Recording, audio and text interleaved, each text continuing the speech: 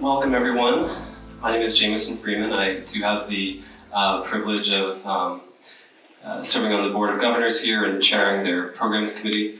I'm going to give some remarks to introduce our special guest this evening, who really needs no introduction. But we're going to learn some new things. In addition to her gift of engaging so many for so many years, Ms. Rehm, Diane, is also a best-selling author and a leader in the so-called Death with Dignity movement, which advocates for the rights of individuals to decide their end-of-life situations. These are often taboo and challenging conversations, but they are relevant to all of us regardless of age or health status. Her most recent book, When My Time Comes, which I hope all of you have a copy of, was just released this February. So, let's get into it.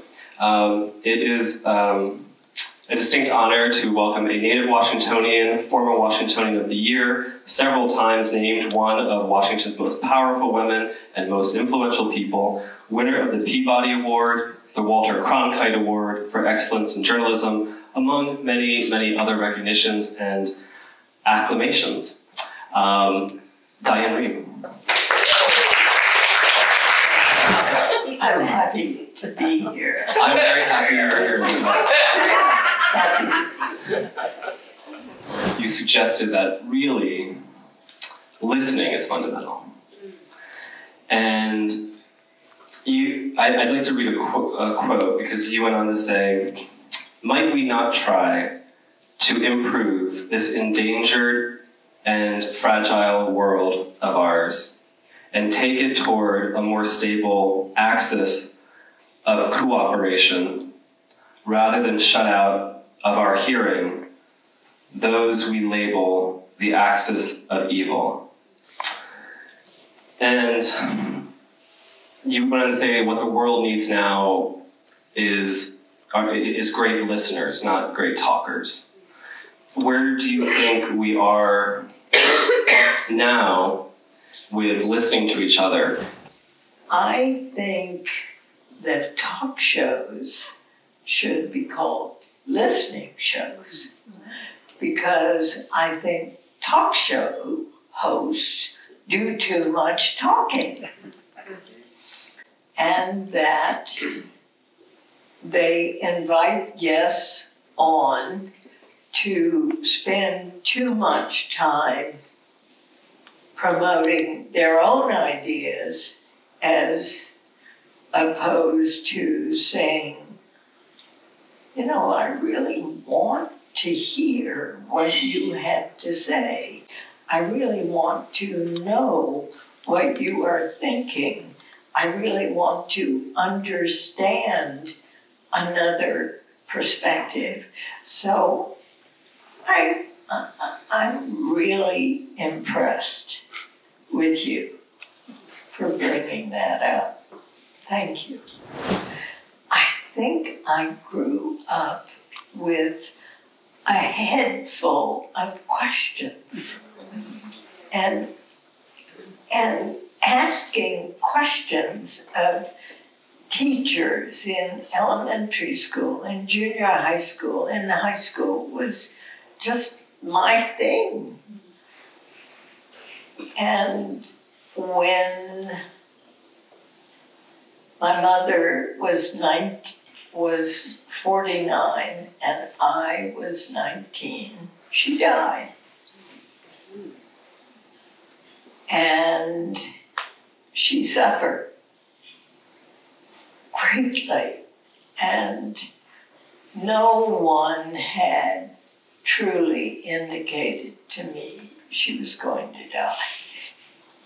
But when my mother was dying, my father didn't talk about it at all. In fact, when the doctor told me she was going to die, 16 or 18 months later, she apparently lived for about 3 years. I went out to the car where my dad was waiting, and I said, "Daddy, Mama's gonna die. And he was crying, and he said, don't tell your mother you know. Don't tell your mother you know. The issue of choice at the end of life, why do you think it's so hard for us to listen to what people want? Or are people not being clear about what they want? Well, let me ask you, how many of you in this room plan not to die? A few. I have sad news for you. I think that people do not wish to talk about the idea of death. For me, because I saw my mother die in such suffering and watched my husband die having had to starve himself to death, I think that without the idea of choice, that you are within 6 months of dying, as my husband's doctor had determined. But when John said, I am ready to die, and doctor, I want you to help me, the doctor said, because we are in the state of Maryland, I can neither legally, morally, or ethically be of help to you. The only thing you can do is to stop eating, drinking, or taking medication. So I watched my husband for 10 long days go through that process and finally take his life into his own hands. Because I'm 83 years old and I have already indicated my preferences to my 3-year younger husband than I. And Trophy husband. 2.5.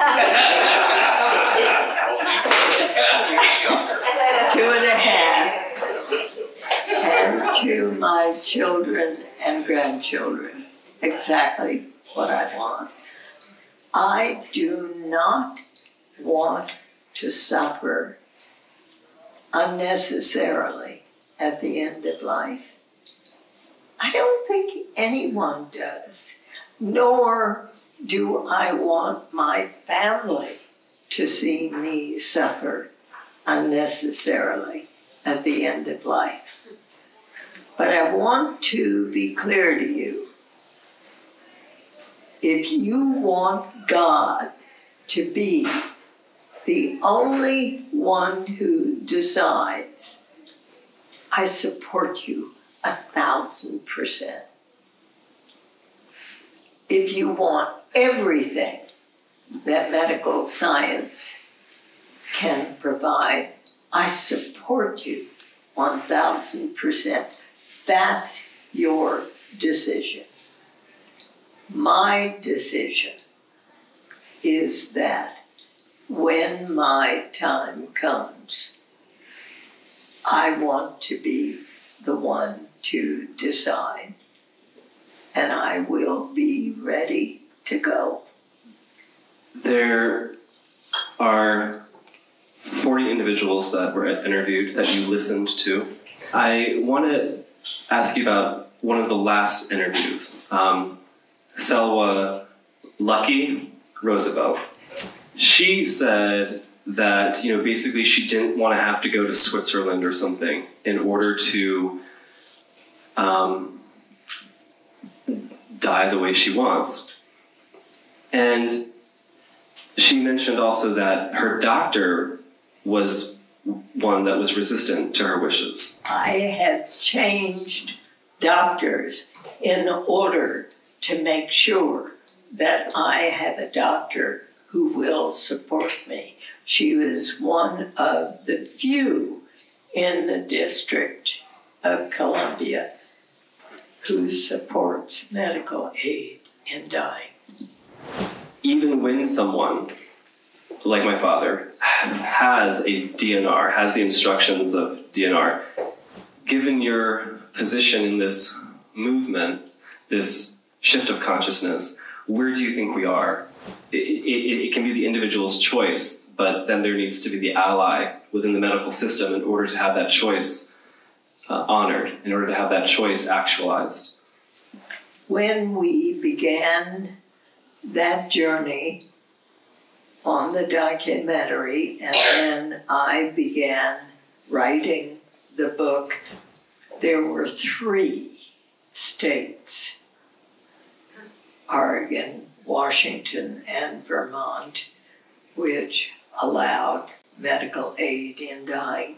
Now there are 9 plus the District of Columbia. So if I have no greater impact with this book and with this documentary, it is my hope that it will be to get each and every single person to whom I speak to talk with your next of kin, your spouses, your friends, your relatives, your doctors, about what it is you want at the end of life. Do you want to say, enough, I've had enough? Or do I simply want to say, as my husband did, I've lost all my dignity, and I know if I continue to live on with Parkinson's, I will go even further into indignity, and I am not willing to do that. So my hope is that people will talk about death. This is also from the commencement address. You said, I believe each one of us can achieve progress, one relationship at a time, by quieting our inner voices of disagreement, of competitiveness, and attempts at one-upsmanship. We honor then the voice of the speaker. The act of listening itself becomes an expression of generosity and compassion, which can lead to the creation of a new and more harmonious society. True listening is a form of spiritual hospitality by which we open ourselves to the ideas of others. We invite strangers to become friends, and friends to become even better friends. So here's to listening more, and here's to you, Diane. Thank you so much for being here.